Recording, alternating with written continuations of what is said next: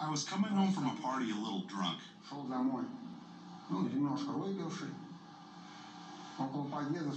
And next to the door to my building, another guy, also drunk, asked me for a light. We started arguing. It got into a fight. He hit me, and I hit him. And it turned out he died. What was I to do? I dragged him to the bathroom, undressed him, and started cutting him apart.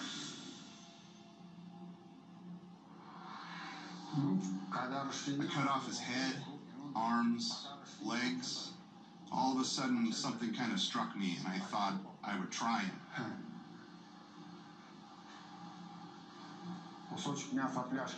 I cut off a piece of meat from his thigh and boiled it.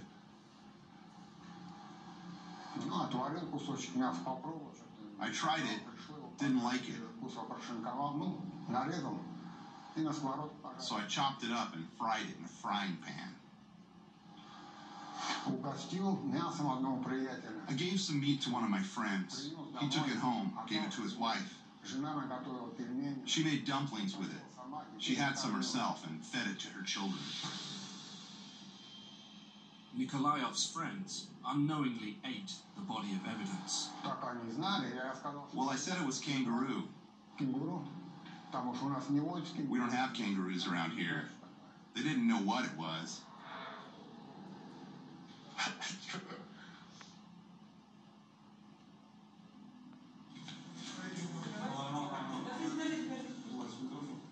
Russian prison tattoos have a historical place in prison culture.